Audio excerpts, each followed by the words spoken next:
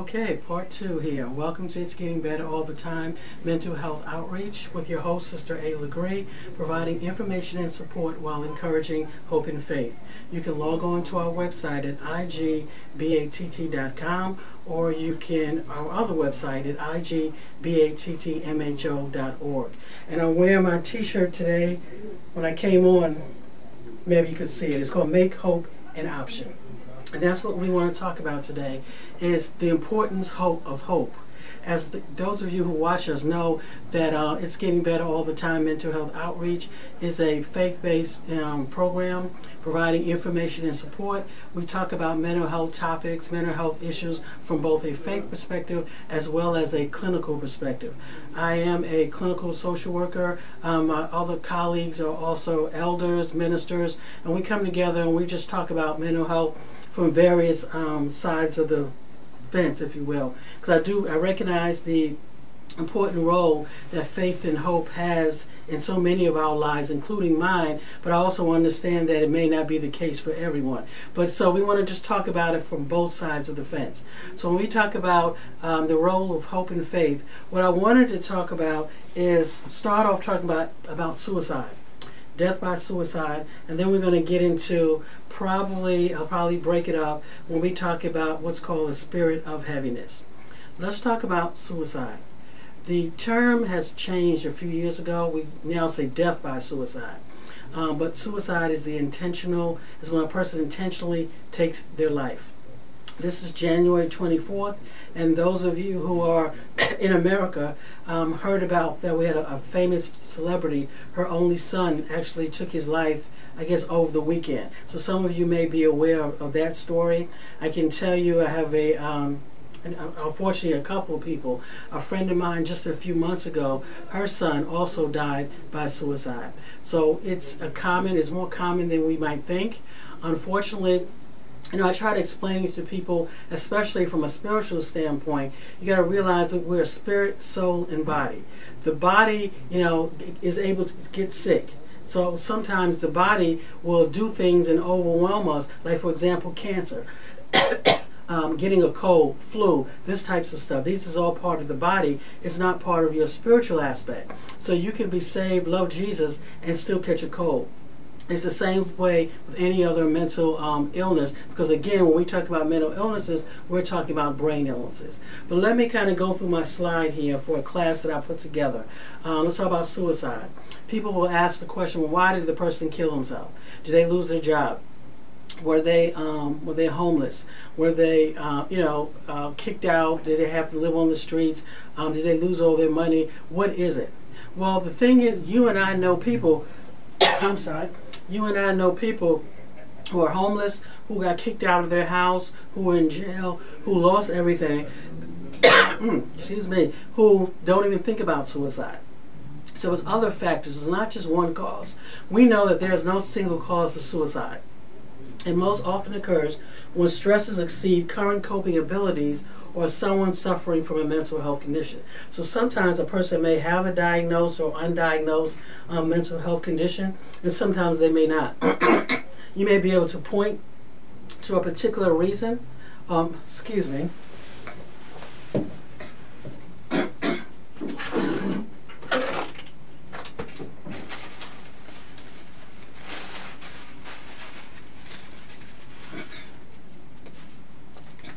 Forgive me, I'm not sure what happened just now. But anyway, there's no single cause of suicide.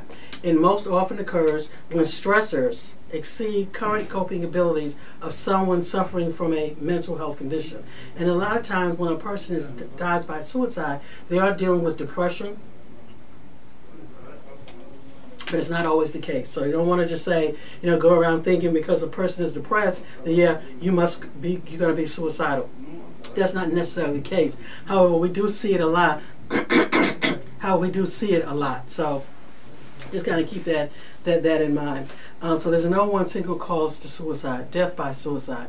I can tell you that when a person, from talking to people who attempted suicide and were unsuccessful, we know that when a person gets to that point, they see no other option, they see no other way out, that sometimes they feel like they are a burden. I don't know if you've ever felt, just had this thought that come across your mind, say things are not going well for me, life will be better without me, I don't have anything to offer anyone. You know, sometimes we can get in these thoughts. I always say thoughts, feelings, and behaviors go together. And we have to be careful of the things that we tell ourselves and things that we think. Well, sometimes when you, especially when you're depressed, because when we talk about being clinically depressed, we're not talking about, let me just say this, there's a difference between clinically depressed and just being quote-unquote depressed.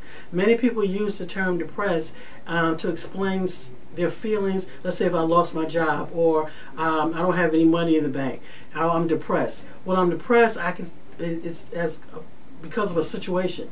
When you talk about clinical depression, a person can hit the lottery and still be down. They can still be depressed. So clinical depression, we're talking about biologically based. We're talking about changes that as a result within the body, okay? So we're talking about something that's a little different. I think the confusion comes in is that a lot of people like using that term depressed really means they're not depressed per se, clinically depressed, but that's just a term that we use.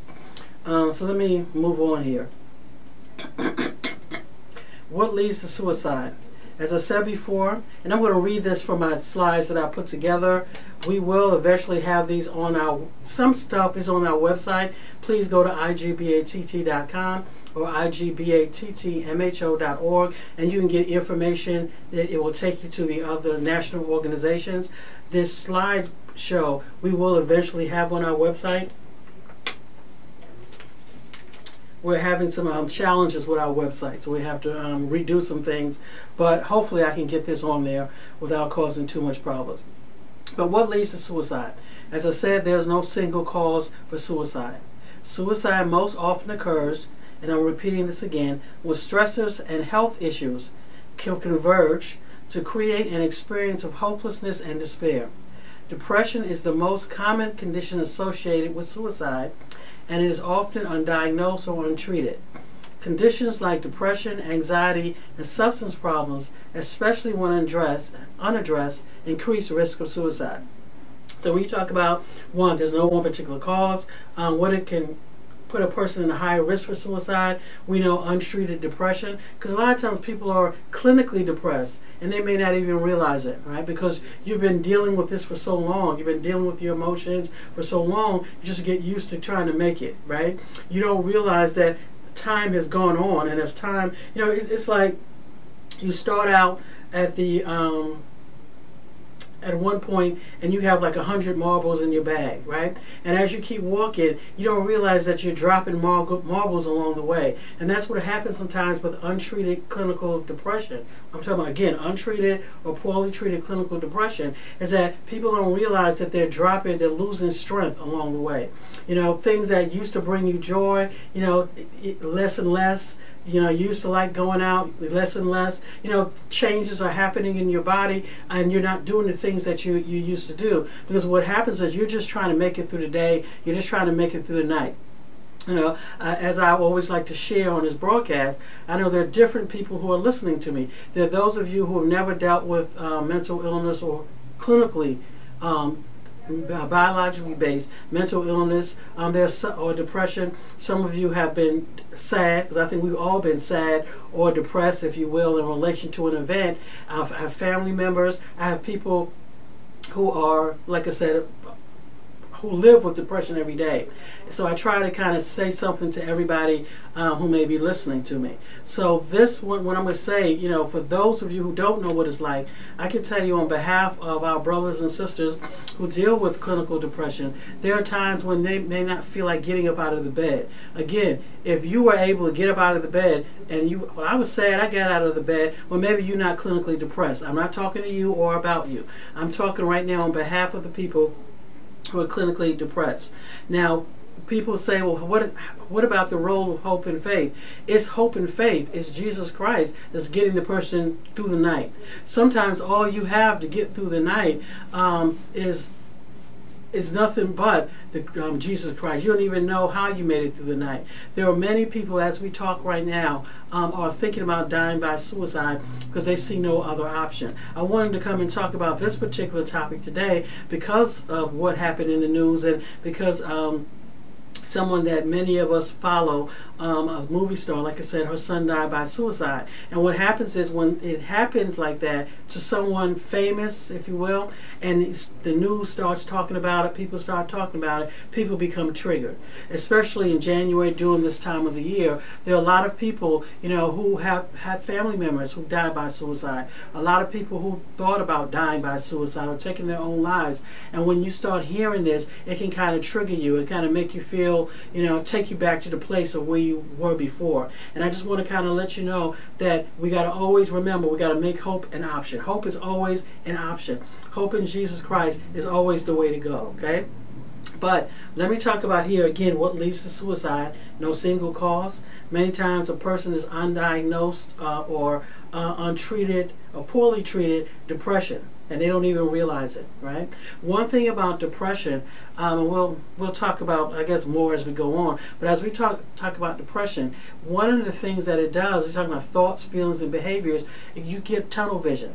You start thinking a certain way, you start feeling a certain way, behaving a certain way, and you don't see the goodness or the things that's going around you. All you can focus on are the bad things. All you can focus on are the negative things. That's all you can focus on, okay? So remember, untreated conditions or poorly treated, like depression, anxiety, and substance problems, can put a person, can be a risk factor, okay?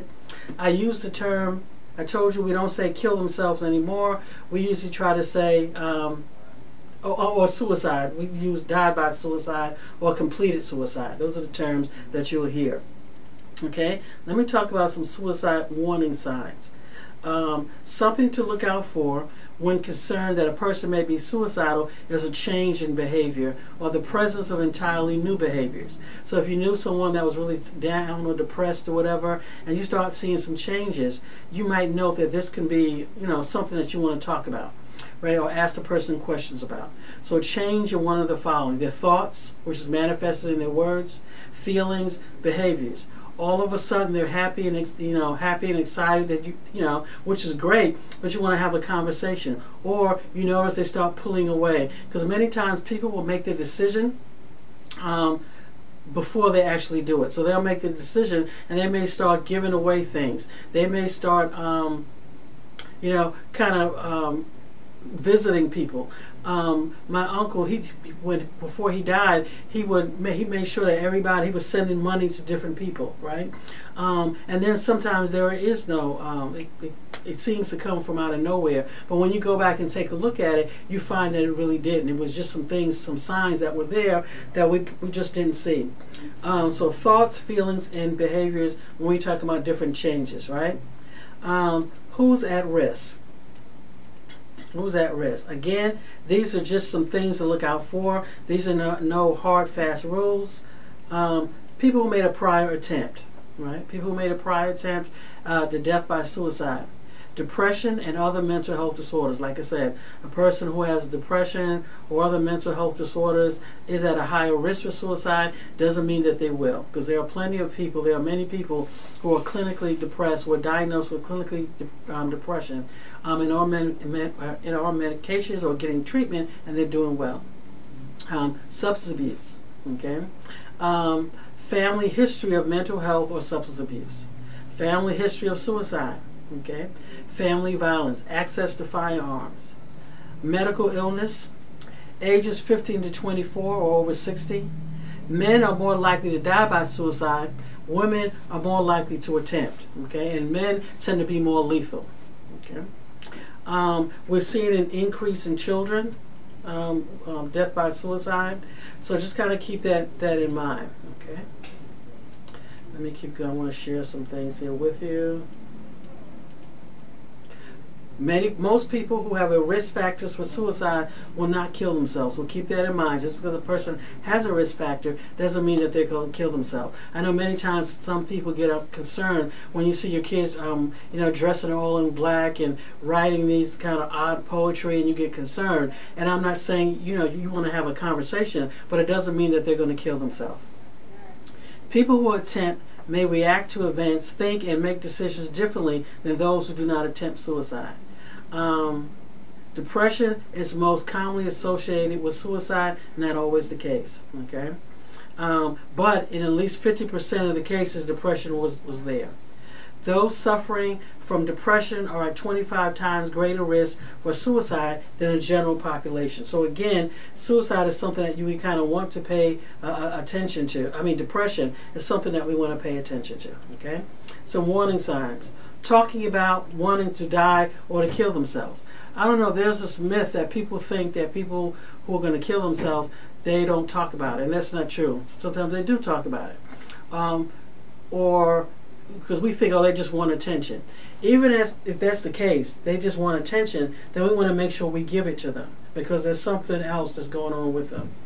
Looking for a way to kill themselves, like searching online or buying a gun. And I talked about this, I think in the last post that I did, when I was actually looking at the song that Rod Wave, one of the, for many of you don't know him, Rod Wave, a famous rapper, did, and it was a song, Nirvana, that I thought was really spoke to what suicide. I'm not saying he's suicidal, but some of the things that happen when you're dealing with for a young person. And one of the things I pointed out is that especially with a young person, they may do things that appear to be reckless. So you have to have a conversation with them. Drive real fast. They may jump in front of a bus, or they may mix these different drinks together and just do different stuff that may not look like. They may not go get a gun, okay? They may not take sleeping pills. They may do other things. So you just can't, you have to ask. Looking for a way to kill themselves, talking about feeling hopeless or having no reason to live. When a person starts talking about feeling hopeless, that's when we definitely need to kind of have a conversation, okay? Talking about feeling trapped or in unbearable pain. And that's what a lot of people who are dealing with suicide talk about. They talk about the pain of suicide. Mental illness, untreated mental health, let me look at this real quick, hurts, okay? It hurts you physically, okay? As far as the tension, and it hurts you spiritually, because spiritually you don't feel like doing anything, and it also can hurt you mentally as well. So it hurts you in all different aspects, okay?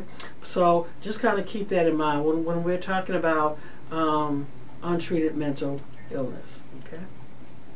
It's so important. Okay, let me go back to my slide here.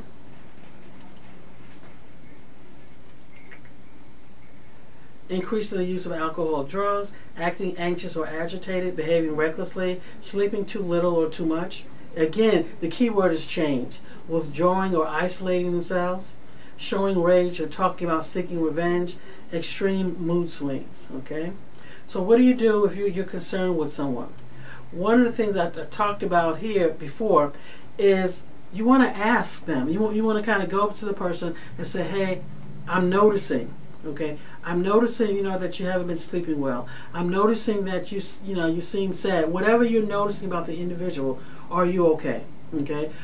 You want to just ask the person. You want to first say, this is what I'm noticing. This is the change that I'm noticing in you. Blah, blah, blah, blah. And because you want to give them an opportunity. You don't want to say, accuse them of something that's not there, but you want to ask them. And then they might, and if they say, yeah, I've been feeling kind of down or whatever, this is where you want to come out and ask, well, are you thinking about killing yourself?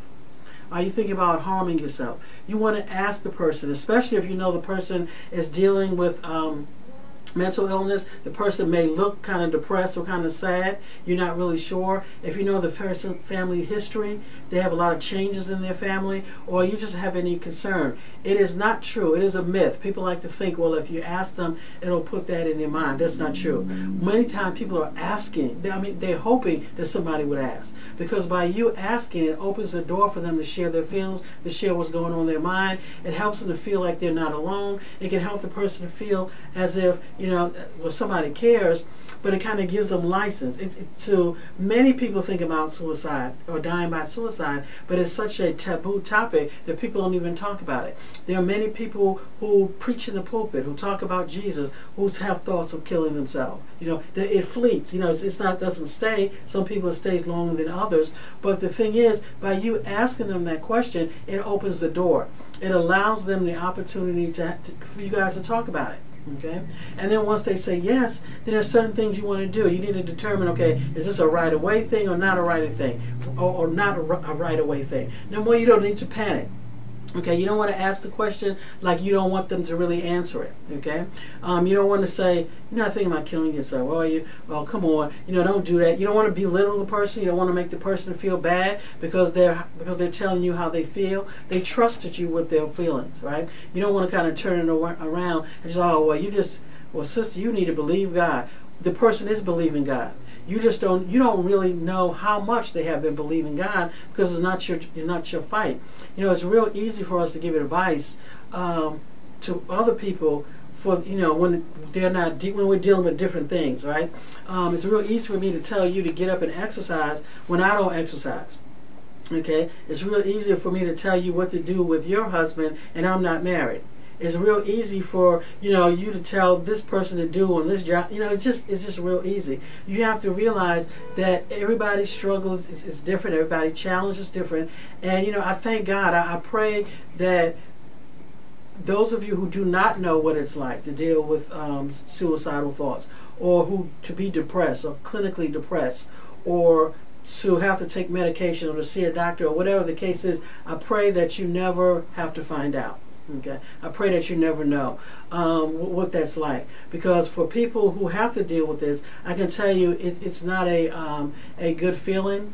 It's difficult, and it has nothing to do with spirituality. It has nothing to do whether you believe in Jesus Christ or you don't believe in Jesus Christ. Because according to the Scripture is clear. What must we do to be saved? The Scripture outlines that. Salvation is different from your physical, what's going on with you physically. Now, spiritually, is there an impact? You can be ill and then spiritually be down at the same time? Sure. But when we talk about physical illness, whether it's menstrual cramps, whether it's what do you call it people have anemia but the real bad headaches, or whatever the physical illness is, that's in your body. This is what we're talking about here.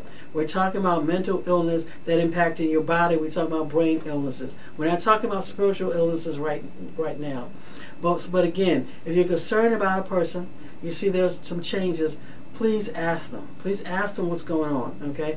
And they may not be able, they may not tell you at first, which is why you want to start the conversation off by saying, hey, this is what I'm noticing.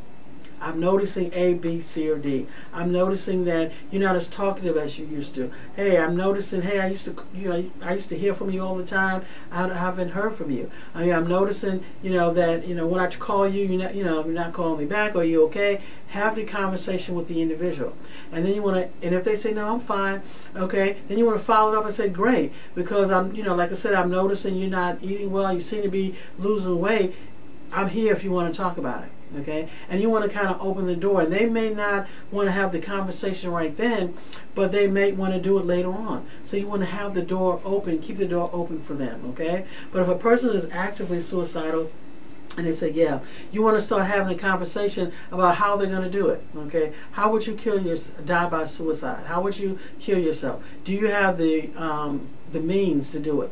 You want to kind of try to get a feel for how imminent is the threat. So if a person says, yeah, I just think about, I'm going to kill myself. I'm thinking about going to California and then jumping off the bridge. Well, if they live in New York and they have no way to get to California, that's probably not going to happen right now, because many times what people are feeling right in that middle, right, and I call it like a circle, right in that minute, because when all they can see when they have those their visions on is what's not going right, how they're feeling at the moment. Okay, because like I said, thoughts, feelings, and behaviors are connected.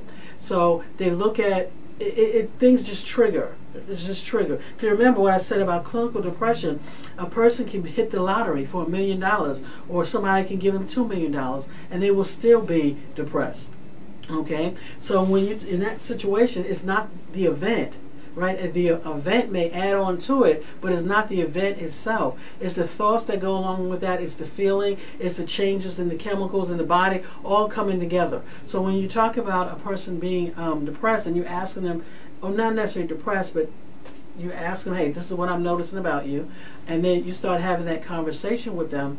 And let's say, for example, they are depressed, and you having that conversation, just know that depression is not a thing, clinical depression is not a thing you would clinically stamp out of it. If you could, then you're not clinically depressed. Okay? When we talk about clinical depression, we're talking about people who it doesn't matter necessarily what's going on around them.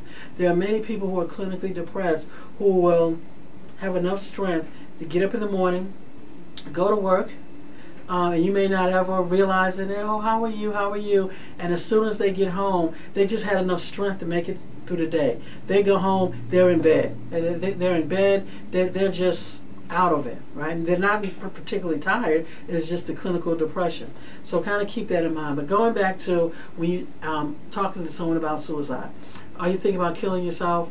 They might say yes, okay. Then we're going to have a conversation of concern about how you would do it, okay. Do they have access to do it?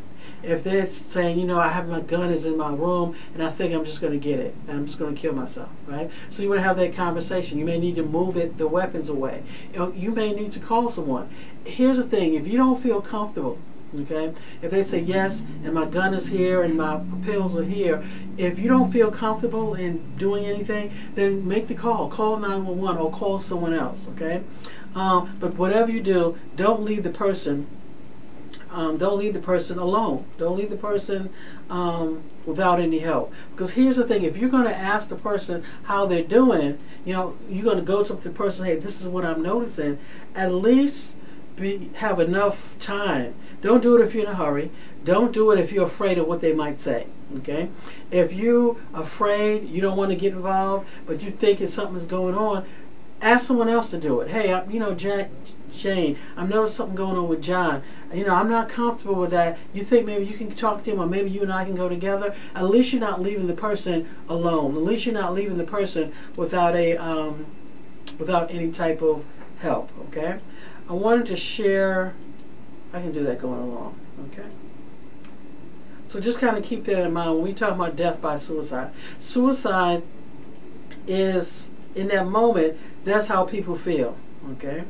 So let me kind of read some more stuff here. Like I said, don't leave the person alone. Call 911 and tell them your loved one is actively suicidal and immediate risk of physical harm and or death. That's what you want to call. And this is the case if a person is imminently suicidal. If your loved one is not active, meaning they're just kind of thinking about it, because sometimes a person may say, yeah, I'm thinking about killing myself, but I would never do it. Well, excuse me, I would never do it. And then you have the conversation, and you find out why they're feeling that way. And they might be feeling this way because, hey, something definite. The Cowboys lost, and I spent all my money on that the Cowboys would win. And you might find out what's going on with the person, and you may be able to help them make some changes there. But if a person is suicidal and you're concerned about it, and if they're comfortable with you getting them to the emergency room, going with them, helping them get to the emergency room, then it's fine. But if they're actively suicidal, or if you're not comfortable, then of course, please call 911. You're going to make sure you remove any firearms, weapons, or anything like that out of the house. And you want to make a call. If you don't know what to do, there is a number. If you put in suicide hotline in your web browser or on your phone, the number will come up. But the number is 1-800-273-TALK. And a suicide prevention lifeline. And it's not just for people who are actively suicidal. It's also good for people if you have a question or any other type of mental health concern that can help you with that as well. But remember that number, 1-800-273-TALK. But again, like I said, you can put the number, in your phone. Just type in help for suicide, and more than likely it will come up. So let's talk about some of the myths. And I think I talked about one. Myth: asking someone if they are suicidal may put the idea in their head. That is not true, like I said before. Number 2, a mention of suicide is not serious enough to require help. When in fact, that's a myth. When a friend or family member has thoughts of suicide, take their words seriously. A lot of times you may have these people, you might feel, oh, they're just drama queens, they're just doing that to get attention. When someone talks about hurting themselves, this is a warning sign to act and help them. Right? It's not up to us to determine what type of help that they need. You might be pretty sure that they're just saying this for attention, but it's better to err on the side of caution. Treatments don't work. Treatments do work. Okay. People attempt suicide to gain sympathy. Again, a suicide attempt needs to be taken seriously. If it's not an attempt to gain sympathy from others, but rather demonstrating significant distress and despair about life. So, let's say they are doing that to get attention. Is that a helpful way to do that? You know that it's not. So it's something that's going on with them. So there's some help that they would definitely need either way. Like I said, risk factors, pay attention to. Certain risk factors. Prior suicide attempt, like I said before. Mental disorders, especially depression. Family history of suicide. Chronic physical illness. A lot of times when a person is chronically ill, again, you're talking about resources, physical resources being depleted, social isolation, loneliness, or hopelessness. The problem with these ones right here, let me read it. Social isolation, loneliness or hopelessness, and feeling a burden to others. Social isolation, when you're alone, it's good to be alone sometimes, but when you're alone, you don't have anybody to challenge your thoughts. When you're always alone, you're thinking, you're the God of your own thoughts. Whatever you think it's true. We think and we start adding things to our thoughts, and we just, whatever we think is true, okay? And that's not always the case. Sometimes our thoughts are emanating from our pain. Sometimes our thoughts are coming from those negative thoughts, feelings, and behaviors, or those unhelpful thoughts, feelings, and behaviors. Some people are really critical of others, and that when they take in those thoughts as well. So if you're a person, the scripture says to the pure all things are pure, but when you're a person who by nature is a critical person, when you mix that in with negative thoughts, it can be a really bad combination. Social isolation, loneliness can amplify that, because like I said before, you don't have anyone to challenge those negative thoughts. Okay? Hopelessness and feeling a burden to others. One of the reasons why many people kill themselves or die by suicide, because they feel like they are a burden to others. They feel like they're better off alone. We're better off without them. They don't feel like they have anything to add to the world. And when you talk to them, you're looking at them like, of course you wouldn't say this, but you're thinking to yourself, man, come on, you have so much to offer. But keep in mind, when you're clinically depressed, and those chemicals, we don't understand just how biologically we're made up, and how when certain things in our bodies is off, how it can impact the entire body. So when a person is not feeling well biologically, thoughts, you're not feeling well, thoughts come in. Can come in negative thoughts, and there's a real tendency for us to think negative. Thoughts, feelings, behaviors go together. So you try to call someone, they don't pick up the phone, you're thinking, oh, they're probably there and they just don't want to call me back. And then the next thought is, nobody ever want to call me back. Then the next thought is, well, people just don't like me. And then the next thought is, well, maybe, I don't care if they don't like me or not. And you start hyping yourself up to thinking people don't like you. And then the next thought is, well, nobody ever did like me. And then you go into the grocery store, and then somebody, cut in front of you. And then you're like, see, people don't like me. They hate me so bad that they cut in front of cut me off. I'm so sorry, I don't know what's going on. They cut me off in front of the where I'm trying to get my buggy. So again, this is how negative thoughts go. They are irrational thoughts. There are thoughts that really don't make sense, but when you're by yourself physically, when you're by yourself psychologically, meaning you don't have anybody there to challenge your thoughts, things go to one thing from another. I always like to say, if you can carry a tape recorder around with you, that's all of us, a tape recorder for 30 days, and then at the end of 30 days, listen to your tape recorder. You will be surprised what's on your tape recorder. You will be surprised some of the things that we say to ourselves, some of the things that we think, some of the ways that we behave. And then when you listen to those things, you realize it's no wonder things are that we behave the way we behave. We're behaving in the way that we think. So kind of keep that in mind. But hopelessness is so important. I want to, as Paul is here, to let people know that you can make hope an option. Hope is always an option. You've made it through the day, okay? You're home now, and you're thinking you don't know how you're going to make it. You don't know if you're going to get up the next morning. The fact that you're able to get up the next morning, and I know it's difficult. I understand it's challenging. I understand that when you go home on Friday, you in your bed until Monday morning. I understand that you may not take showers, you may not feel like eating, you may not feel like sleeping, that you're crying all the time, that you're irritable. I get it, and I understand how difficult and how challenging that it is, and I understand that it's taking everything and all you that's all you have in you. What I'm saying to you is that if you spent this long dealing with that, you owe it to yourself to give yourself another chance. One of the things, our motto here is not just providing information and support, but we believe that everyone has a God-given purpose for living. And unfortunately, things that are coming up in our life that make us feel like we don't have a God-given purpose for living, that have gotten in the way. God created you with a wonderful purpose. That's just not something that we're saying. We believe it, right? All things were created for Him, for His pleasure, for His glory. You're created for His pleasure. Thoughts, feelings, negative thoughts, feelings, events, situations come in our lives to kind of block that and make us feel like we're not lovable. Whether it's physical abuse, whether it's sexual abuse.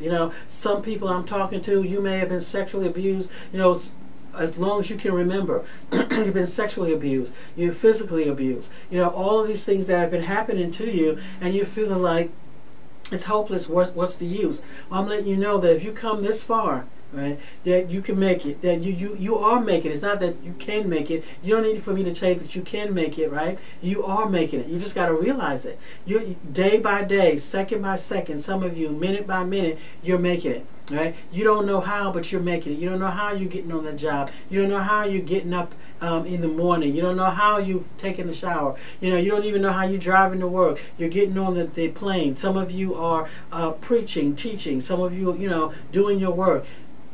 It takes a lot, and I understand that. But I want you to know that hope is available. Hope is always an option. And here's the thing about hope. You don't have to impress anybody. You don't have to, this is not a competition, because again, you have other people on the other side who, I didn't have my little thing up, who don't even know what this is like, okay? So their views may be a little different. They think, this why are you guys going through this, right? This should be so easy, okay? Forget about them, okay? I want you to understand that you have a God who loves you and will meet you right where you are. You can never be so depressed. You can never be so, have thoughts of killing yourself. You can never be so anxious. You can never be so, whatever you want to fill in the blank, that God is not on your side. He's for you just like He's for the person who's never been depressed. He's for you just like for the person who's never been clinically depressed. He's for you, okay? You have people who think, people should snap out of it. Oh, I don't know why people think that, these people are not sick or whatever the case is. That's fine. That's fine. I don't have any thing to say to them. People believe how they believe, and that's fine. But I want you to know, because there are plenty of people who are in the church, for example, who you feel this way. You know what it feels like to want to go and kill yourself. And you know what it is. And you feel the guilt that comes your way from your brothers and sisters. Like, well, if you were saved, if you just prayed, if you just fasted, if you did all these types of stuff, then you would be better. And they don't understand that you are praying, that you are fasting, that you are repenting, that there's no unresolved sin in your life per se. You know, you just like they are, but you're still dealing with this. Keep in mind, we have a class that's coming up. I don't want to kind of get ahead of myself, but we talk about this particular topic. Keep in mind that there are some people who are going to be healed instantly, some people are going to be healed per the scripture as they go, and then there are some people who will not be healed on this side, and that's per Bible. And you can talk about Paul is the most notable person with that. So, but whatever category you find yourself in, understand that you have a God that loves you, and because of him there's always hope. You don't have to, you may not feel like it's hope, you may not think hopeful thoughts.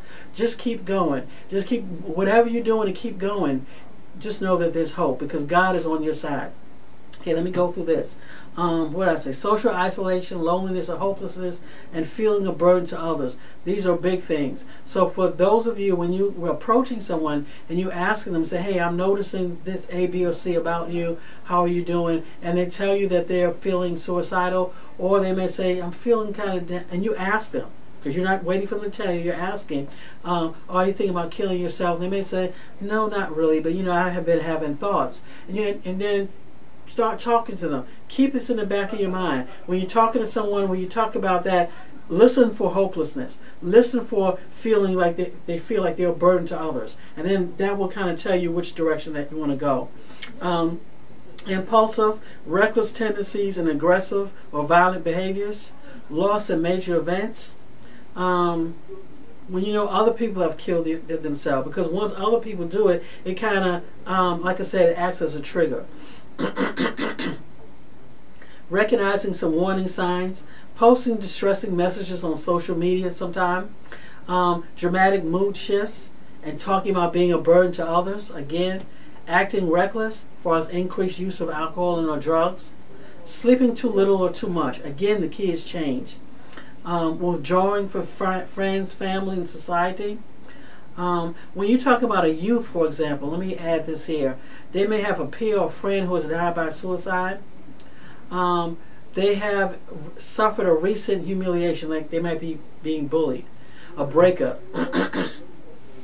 Quality of schoolwork is decreasing. Again, the key is change. Any type of change is a trigger for you to kind of start asking some questions. Okay.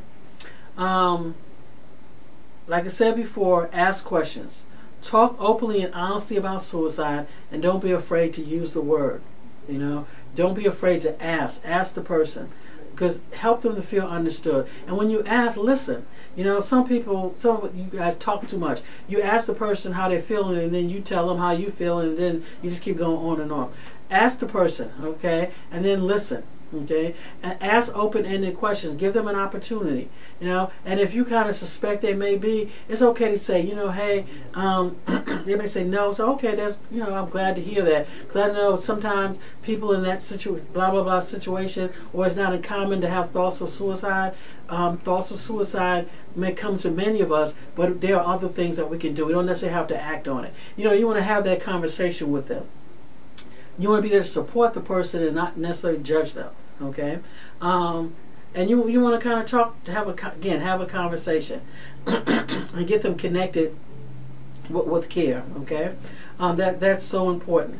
One of the things that you want to do, let's say after your loved one, the crisis is abated and gone through, you know, they've gone through treatment, and treatment for some people may include medications or it may not. It may include speaking to someone.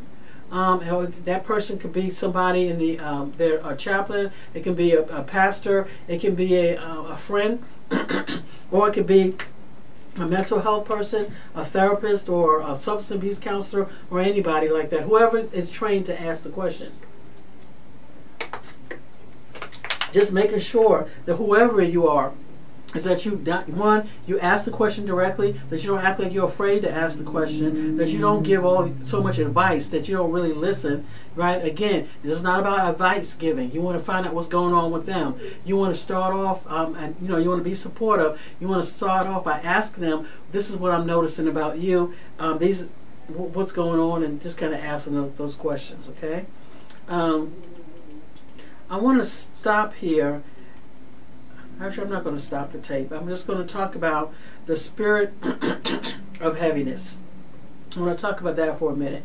Also, but let me stop here and just say, if people can log on to our YouTube channel and like and subscribe, that's good for us. That we want people. I'm trying to build our YouTube channel, and also go on to our website. We have a couple things coming up. We have a mental health first aid class. Then we have a faith-based mental health class, and then we also have recently launched an information and support line that is not 24 hours, 7 days a week. It's very specific times, but you can call. We'll pray for you or with you, myself, and have some other partners that help me with this, and also kind of help you or try to assist you, point you in the right direction as far as getting some information. Again, log on to our website, igbatt.com, and then on our website there is ways that you can donate. And donate is not necessarily, you giving us money, though we appreciate that. But there are ways where if you can go and just buy certain items that you buy already, it would help us out. Okay, that will be helpful. So again, yeah, please, igbatt.com, igbattmho.org. Let me talk about the spirit of heaviness, because this is sometimes that people, I'm not going to say get confused about, but again, because things look so similar, people sometimes think that it's a physical attack, a spiritual attack, when it's not a spiritual attack. It's it's physical, or sometimes we get them mixed up. When we're talking about a spirit of heaviness, we are talking about just that.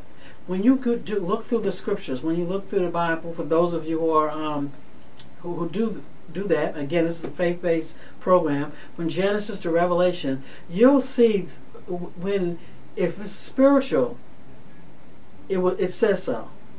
If it's physical, it also says so. Okay, so you're able to kind of figure out kind of what it is. But what we do, we tend to think everything, just because it's a mental illness, that automatically we want to put it in the spiritual category, and that's not the case. I think the scripture, when we take the scriptures, when you talk about the thoughts, and we don't understand or not really, I don't know, forgive me, so what people don't understand, but we just got to be aware that when we're talking about mental illness, we're talking about physical illnesses. We're talking about physical health. We're not talking about spirituality, spiritual health. Okay. When we talk about why do people get a mental illness, what are some causes of mental illness, it depends on the mental illness itself, but we know there's not one particular cause. There's usually a combination of biological, psychological, and social, cultural factors all coming together depending on what the mental illness is, right? You're talking about PTSD. Okay, we know PTSD is a result of trauma. When we look at schizophrenia, bipolar, for example, we know there's definitely changes in the chemicals. So again, it just kind of varies with the illness, right? But I wanted to talk about the spirit of heaviness, okay? But let me share briefly about clinical depression. Clinical depression, major depression disorder, lasts for at least 2 weeks and affects a person's emotions, thinking, behavior, and physical well-being, ability to work and have satisfying relationships, ability to carry out usual daily activities. It is the severity of the symptoms, duration, and impact that classifies symptoms as a disorder. So when we talk about a disorder, it has to meet certain criteria. Like I said before, there's a difference between sadness. It has to meet certain criteria. It impacts our thoughts, feelings, and behaviors, how we interact with others, how we feel about others. All are impacted when we talk about clinical depression. When you look at a person who is depressed, you're going to see changes in the emotions, thoughts, behaviors, and physical. Okay? Some kind of physical change, for example, you'll see fatigue, lack of energy, weight loss or gain, headaches, loss of sexual desire, loss of motivation. You'll see crying spells, loss of interest in personal appearance. These are just some of the physical behavioral things that you'll see. Constipation. Okay. Moving on, you'll see again sadness, anxiety. Again, remember I said sadness. We all get sad, okay? We all get quote-unquote depressed. But when we talk about clinical depression, we're talking about a diagnosable disorder. Sadness can be part of depression. Sadness is part of clinical depression because one of the symptoms, but it's not the only symptom, okay? So a person can be sad and not have changes in their sleep or be anxious, okay? Again, when we talk about depression, signs and symptoms, anxiety, guilt, mood swings, lack of emotional responsiveness. They're just like flat. Feelings of helplessness, hopelessness. You can't really think. You can't really bring things together. Self-criticism. Pessimism, which to me is just a real big one. But pessimism, impaired memory and concentration. Indecisiveness and confusion. Like you just don't know. Okay. Tendency to believe others see ones in a negative light. Thoughts of death and suicide. So again, death and suicide can be symptoms of depression, but as we said before, a person can have thoughts of killing themselves and not necessarily be depressed, clinically depressed, even though we know that 50% of the time that is the case, okay? So let me back up here again. When we're talking about clinical depression, we're talking about some symptoms, signs and symptoms that impact a person's emotions, thoughts, behaviors, and feelings, last at least 2 weeks, okay? We're talking about changes in a person's physical fatigue, lack of energy, sleeping too much or too little, overeating, constipation, weight loss, changes in menstrual cycle, headaches, loss of sexual desire. We're talking about some crying spells. They're withdrawing from others, neglect of responsibilities. You used to like doing certain things, you no longer like doing them. Loss of interest in personal appearance. Loss of motivation, slow movement. You just start moving slowly. Use of drugs and alcohol. Use of food. Okay? Because now you're just kind of just numbing whatever's going on with you. You just kind of feel like you're on autopilot. Sadness, anxiety, guilt, mood swings, as I said before, feelings of helplessness, hopelessness, irritability, self-criticism, feeling like everybody sees you in a negative light, thoughts of death and suicide. So when we're talking about clinical depression, we're talking about depressive disorders that meet certain criteria. Just like in order to be diagnosed with hypertension, you have to meet certain criteria, right? In order to be diagnosed with a heart disease, you have to meet certain criteria. It's the same thing for a mental disorder. In particular, we're talking about here is depression. But let me talk about the spirit of heaviness just briefly, okay? The spirit of heaviness, and again, because when you look at the symptoms of a diagnosable disorder, a physical disorder, they look like they can also be spiritual, and sometimes they can be an overlap. But it's important to determine whether this is emanating from the spiritual realm or it's emanating from the physical realm. Because I say to you, for those of you who believe it's all spiritual, then that's to be an easy fix for you, because you can take your spirituality and help the other person and heal them just like that.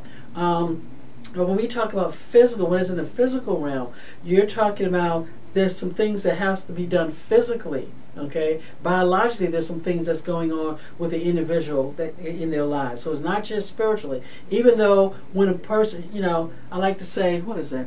Don't kick a person when they're down. Sometimes when you're feeling down physically, spiritually, the enemy, okay, will come in and kind of kick you when you're down. You're already feeling down physically, and then now the negative thoughts can kind of bleed into your spirituality. But what I'm talking about now, I'm separating them. I'm just talking about the spirit of heaviness.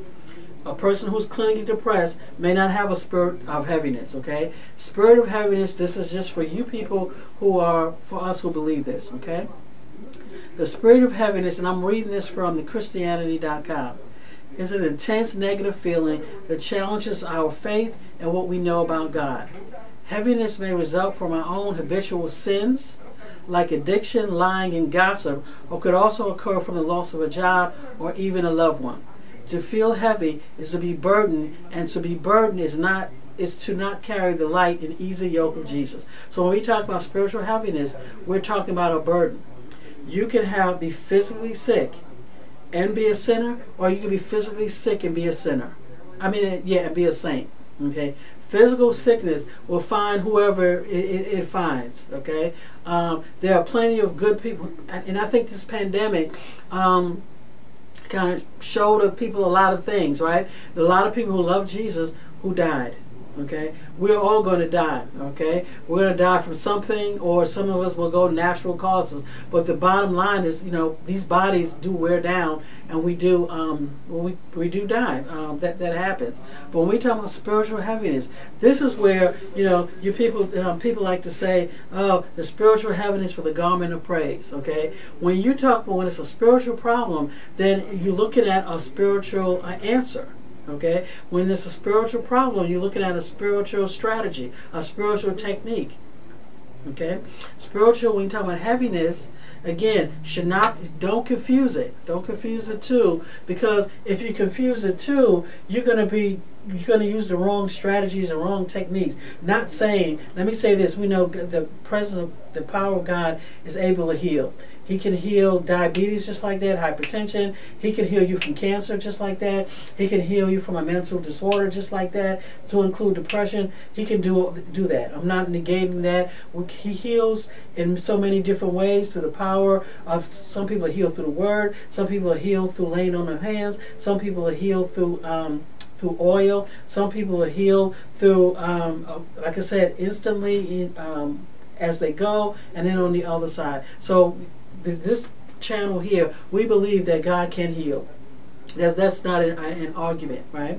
That God can heal, but we also believe it's His timing and it's His way. Okay, our job is to apply the scripture, to apply the remedy, and then trust Him for the outcome.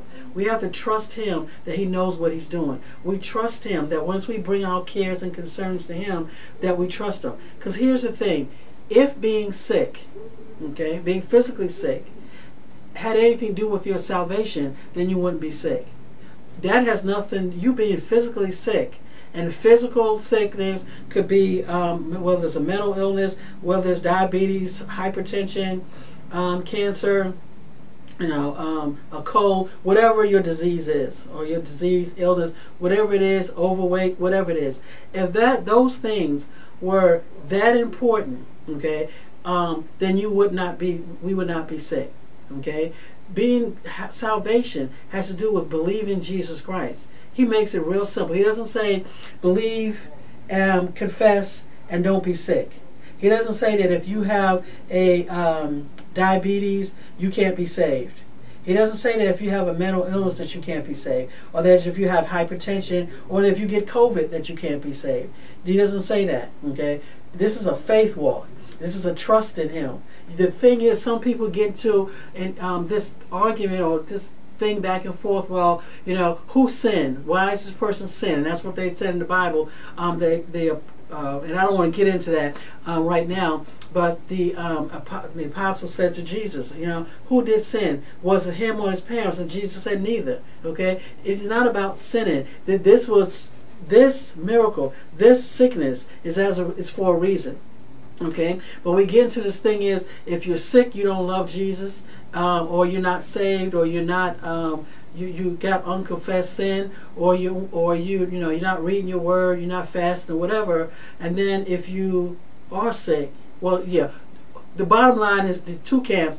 One camp feels that the only people who get sick, right, I'm saying that right, are the people who either not saved, or weak in the faith, or people who don't believe Jesus, people who don't fast, who don't pray, who have unconfessed sin. Okay, those are the works people, because we're saved through grace. We're saved through faith. What I'm saying to people, because I understand both sides. Okay, now, do we need to pray, fast, confess our sins? Yes, we should be confessing our sins. Can unresolved sin bring on sickness? It sure can, because when we look into the scripture, we can see it scripturally. Okay, that unresolved sin unrepentance or non-repentance can bring about sickness. But is that always the case per the scripture? No, it is not always the case. Because you look at, like I said, Paul, for example, and there are others, but that's the one that came through my mind. Prayed, fasted, didn't have any unconfessed sin, but he had a sin, he had an illness that he died with. Some of us are going to have illnesses that we die with. That's just, I mean, I don't know how else to say it, but biblically, that's kind of where we are, right? You can see it scripturally. You don't have to argue with me. You can look at it scripturally. So again, keep in mind when we talk about the spirit of heaviness, it's a little different. Spirit of heaviness, you want to repent from your sin. You want to make sure that you're saved. You want to make sure you're praying, you're reading your word, you're fasting, that you're in line with the word of God. And once you're spiritually in right standing, then you have an obligation, then you have a chance to you can pray and fast. You can praise the Lord, replace that spirit of heaviness with the spirit of joy. But there's no need for you praising God and worshiping him if you're in sin. So that's what you have to do for a spiritual, but a spirit of heaviness.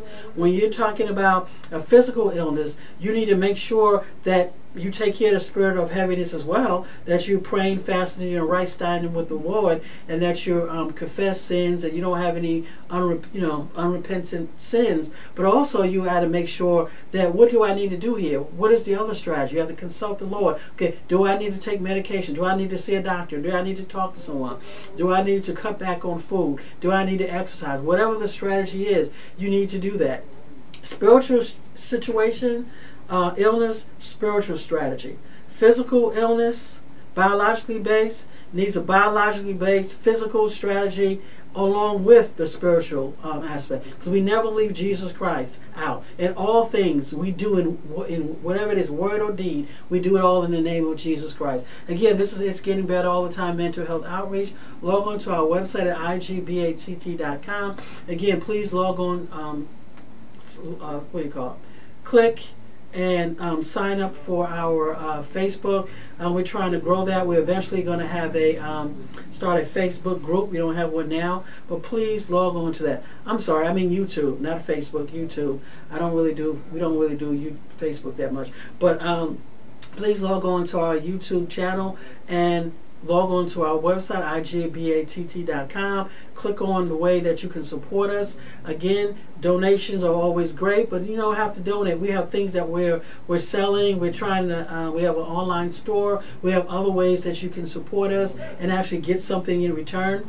But if you donate, we're a 501c3, so you're able to get a tax write-off. But again, It's Getting Better All the Time Mental Health Outreach, igbatt.com. You can write us at Post Office Box 7432, Silver Spring, Maryland 20910. Email igbatt1 at AOL.com. God bless you.